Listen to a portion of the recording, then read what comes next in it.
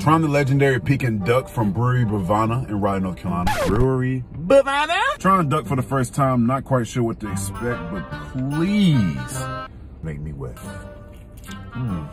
Oh my God. So for one, this is hella juicy. Look at that bitch. Definitely a little bit on the chewy side. This mug will stick to your teeth, but you gonna like it, damn it. Skin on this thing has a nice little roasted crunch.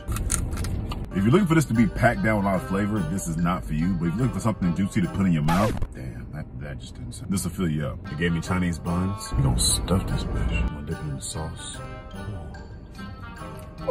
Chinese buns are nice, soft, and delicate. Actually reminds me of Kevin Lips off of SpongeBob. I help you. I had to guess this is hoisin sauce. The sauce, without a shadow of a doubt, adds much flavor to the duck. If you would excuse me, please. I might just like this more than chicken. God dang. 9.1 out of 10. Duck was busting.